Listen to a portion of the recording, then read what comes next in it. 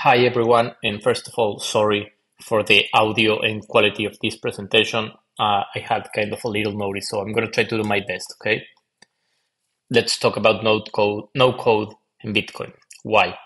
Because Bitcoin mostly is used right now as an asset, but Bitcoin is also a network, also an asset, but also we have the protocol, which is Magic Internet Money. And Magic Internet Money can allow us to create a whole new internet, kind of like what eventually HTTP did for the web. So this is a revolution, and don't be scared. This intro is going to be no more than 3 minutes, I promise. Real-time payments, microtransactions, no need to open bank accounts, no need to KYCs, financial inclusion, etc. Instant setup, and no need to establish an LLC or a company. But not everyone knows how to code. Coding is slow, even if you know how to, and it does not allow for rapid experimentation. Integrating Bitcoin Lightning Network payments to an app demands several things from a developer. So no coding is right now a perfect solution to create millions of apps and find amazing use cases that probably at the moment you haven't think of. And also Bitcoin needs more adoption, let's be honest, in all of its fronts, not only as an asset. We should want as much use cases as possible for the magic internet money, because a good app going viral can create thousands more Bitcoiners than $1 million of an exchange advertising. We need to go through the path of least resistance to spark the magic internet money revolution, and that is empowering everyone to create a Bitcoin-enabled app. Did you know 39% of all the websites in the world were created with WordPress? And these stats are much more interesting if you keep going. But I just wanted to say that like most of the internet is created with no code. And tons of those apps are very, very big businesses. In other words, this cycle priority should be to empower creators to experiment with Bitcoin and mostly the Lightning Network. We just need to give them tools and they will bring the creativity. We do this with WebLN, APIs, no-code tools, and hacking around and finding out. We need as much as Bitcoin Lightning plugins for these platforms as possible, please. Why is this important? Mostly because changing to a value-enabled web will let us go back to our privacy as users, remove friction from payments, diminish spam and invaluable content congestion of the web, encourage a more conscious social engagement, and increase the speed of Bitcoin adoption flywheel from a new end. And what else? Well, I think exchanges should now take a passenger seat and stop being the fundamental way we interact with Bitcoin. They are important on-ramps, but let's not confuse the temple for the entrance door. Let's do it.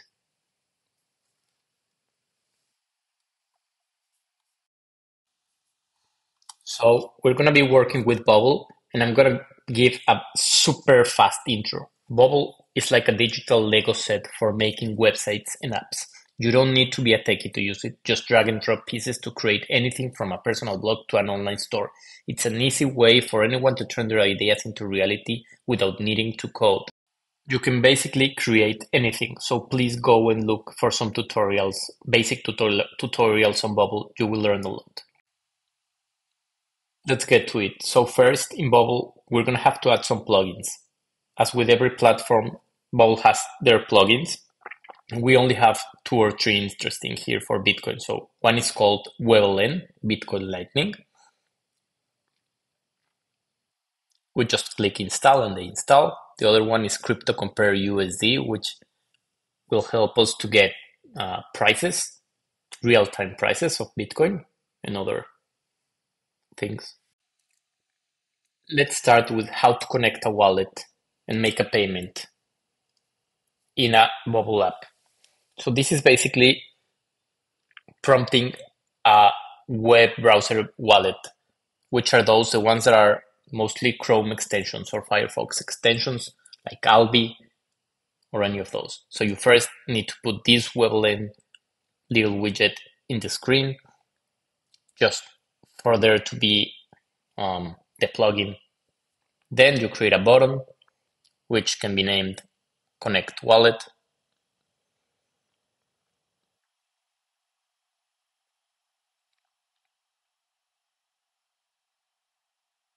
And you add a workflow. A workflow is something we first are gonna type some text, but a workflow is basically the logic of what the button does. So this text is gonna say if you have or not a wallet connected. Basically, I'm saying if there's no wallet connected, you're gonna say not connected. But if you find a wallet connected with the plugin that we just set up on the page, then the text should read connected. Very simple thing. We're not going to create anything complex here. I'm just going to give you some examples of what can you do, and the rest is up to you and your creativity. At the end, I will show you what I have done with this plugin in about 10 days and without prior um, knowledge about Lightning Network or anything else. So this is the workflow. Basically, the workflow says when they click here, connect a wallet. So let's try it. Connect. The account pops up. I click connect. Boom. Text says connect. So that easy, you can have a Lightning wallet connected to a web app to do whatever you want. Okay? We're not gonna put emphasis in design, not at all, because we don't have time. So let's try to make a payment. We're going to go again to the workflow, find the payment, or you can go to the elements and find the actions that the plugin offers. And here, I'm going to type my address, which is not the best thing to do specifically with this kind of action, because here they recommend you to add a public key or the destination, basically the node address for the payment that you want to send. I don't have right now an address with me, so I'm just going to type an example, but you should just type there a public key wherever you want to send the money. You click Pay Sats, and then you get the invoice or the payment. This is a key send payment, okay? For everyone who understands, this is a key send payment. Now let's try donation widgets. I'm sorry that I'm going to go so fast, but we don't have so much time, and I'm also not in the best place to prepare for this presentation. So you go once again to your elements. This is only here because we installed the plugin, and you basically just drag and drop or put on the page the donation element. That's how donation widget. That's how it's called. To choose an image for whatever you want. This is something really simple that you can put on your website or whatever you want to create with Bubble. And all these elements seem to be very basic, but as you will see at the end, you can use them in so many ways. And of course, I would like nothing more than to be more Bitcoin plugins, but for now, this is what we have. So this here, you can use an LN URL address. You don't need a node public address here, public key. So this, when you preview this is how it looks. So you can put that into your app. Someone can decide to donate some sats. They can press on a number or just type their own custom amount. This will generate an invoice. You can pay there. I'm going to cancel just to show you that if you don't pay, then you get the QR. Let's say you don't have a wallet, but that you're going to pay with a mobile wallet in your phone. So that's the reason that for that QR code. But here I'm going to do it again, and I'm going to pay the invoice. And there you go. You have a donation widget enabled by the Lightning Network. Okay.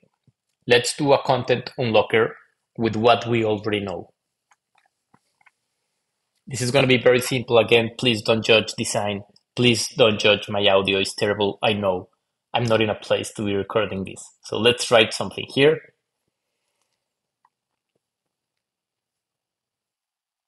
I'm going to put a shape on top of it just to show you basically how to hide something. I'm going to convert this into a group or fixed container, which is something that you will learn with a bubble as long as you do a basic tutorial. And I'm going to put a flat color. So now you cannot read what's behind that. And I'm going to put it white so it doesn't look that bad at the moment. So we're going to write something like read more. So if someone goes to our website right now, to this app, they can only read the first two lines, right? So let's add a workflow that if they pay some sats, they can read everything. I'm also very sorry about my English. Always remember to have the WebLN element somewhere in your website. If you don't have it there, it won't work. It's very important. So now we're going to do this create invoice for receiver amount. Please note that this is not on the same part as actions. You need to find it. And we're going to put the receiver. Again, you can use an LN URL here. You can put an amount. And this is not a keysign payment. This is an invoice payment. So we're going to put a second action, which is prompt a payment by invoice. Which invoice? The invoice that we just created in the first step. But we need one more thing. We need to let the square, the black square, know that we want it to hide once the WebLN invoice is paid. Okay? So when the WebLN invoice is paid, we hide this group. Group A is the little shape, the white shape. So read more. We click. It's a little bit slow, sorry. Okay, there you go. We pay, and then you can see the rest. Of course, this is not the way to do it in terms of design. I'm just trying to be very, very fundamental here, and everyone can do whatever they want. So let's create a job board, a very basic job board for shadowy super no coders, okay? So you have a database in Bubble. It's not only frontend, you have also backend and logic. So you have the database of users, but now we're gonna create the database of job posts. And these job posts will have titles and they will also have descriptions. So now we have two tables, one of users and one of job posts. Let's start.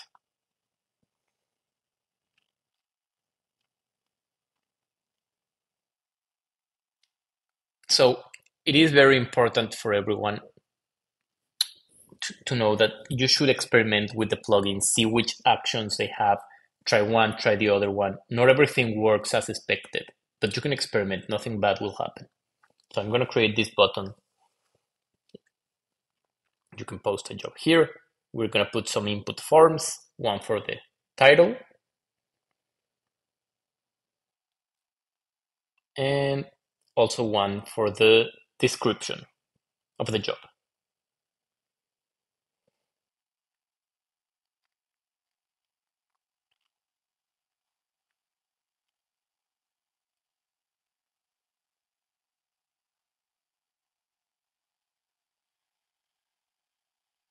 Okay,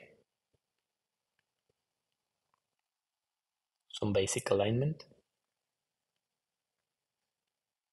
So now I'm going to put here a repeating group. A repeating group is something, it's like a table that brings data from a specific table of your database. Okay, I'm going to explain this a little bit more. So basically, this repeating group will show job posts. The type of content will be job posts.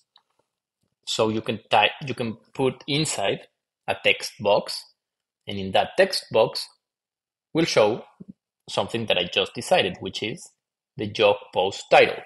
And then if you put another text box, you can choose to have the description. So you can choose any, if there's a photo in the database for each one of these job posts, you can also show it there.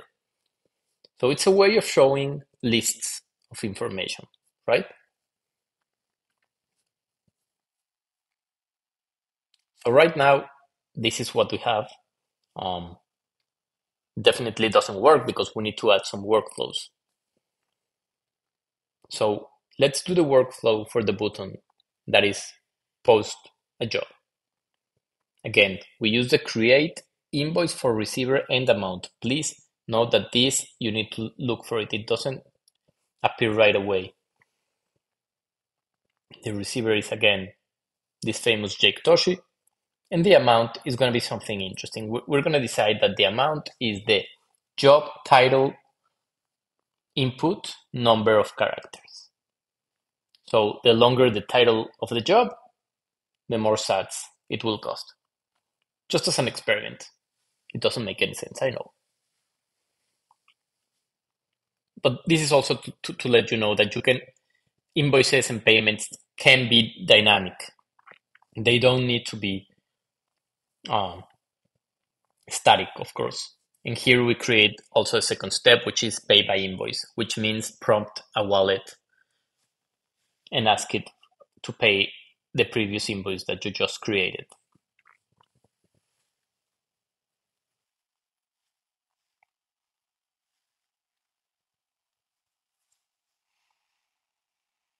So let's see, what else do we need? So we need to let the system know again that the invoice has been paid. So when a WebLN invoice is paid, we want to tell the system, please create a job post. What kind of job post? Well, use the information that is in our input fields, title and description.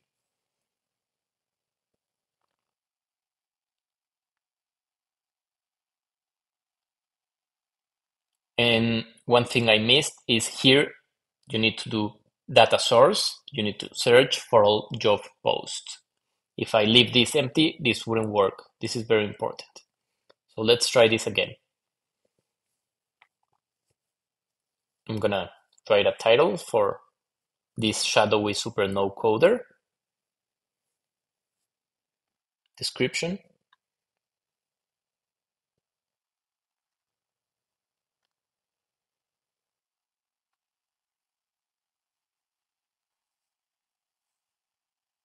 and post the job.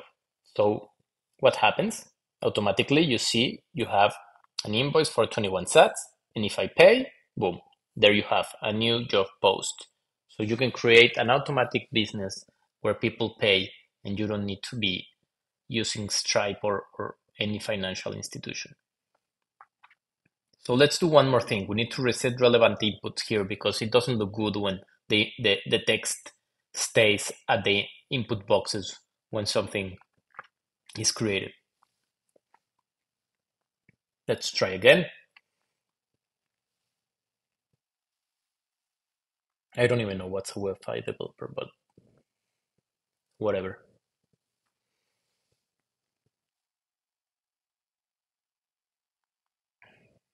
We post a job. You see, it's now 14 sats because we have dynamic pricing, and there we have a second job post in our repeating group. One more little detail, we can use the crypto compare plugin to have real-time information about prices, but not only that. So the interesting thing is that you can use those prices to show the people how much are they paying in US dollars. So we're gonna ignore all of this trash, garbage. We're going to go to Bitcoin. And we're going to say the US dollar price is basically the price of Bitcoin divided by 100 million because we have 100 million sats. So we want to get the price of each sat and then multiplied by the number of characters in the job title. This is only because we're playing with the job title and the invoice price, right? And for the sats, it's going to be much more simple. It's just the amount of characters in the job title.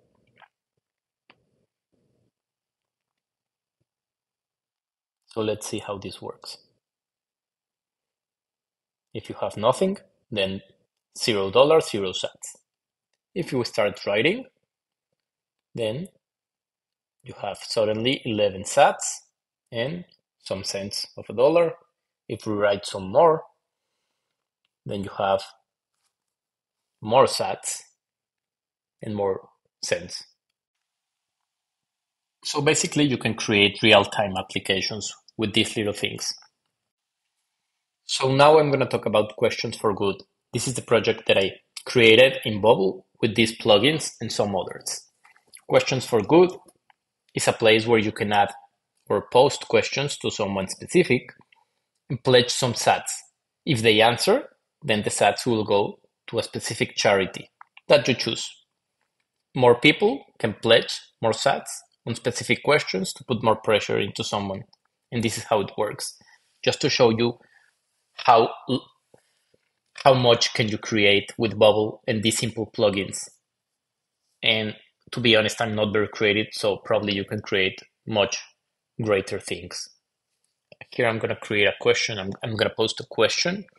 Let's say I'm going to post a question to Nick Vatia, who wrote the book Layered Money. This is a Bitcoiner I really respect. And I'm going to pledge 150 sats. And these sats will go to, let's choose a charity, to the Human Rights Foundation. If Nick answers this question, the way that I'm going to verify, first I'm going to pay, of course. You need to pay the sats. But then I click cancel and I get a QR code. This QR code can help me pay the invoice if I don't have a browser enabled app or whatever else, right? With this, I'm just trying to show you how dynamic your application can be. I'm going to do this again and actually pay for it so you can see how it works. And if you're asking yourself, how do I know if it's really Elon Musk who's answering my question? Basically, he needs to verify with his Twitter account. So Bubble has so many plugins, so you can always try and mix Bitcoin plugins with different other plugins and see what you can get. Now I'm going to pay.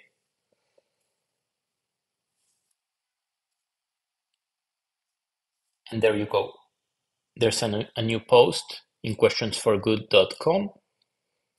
And you can ping Nick Batia, that's sending him a tweet, or you can tweet your question, which is the same at this moment.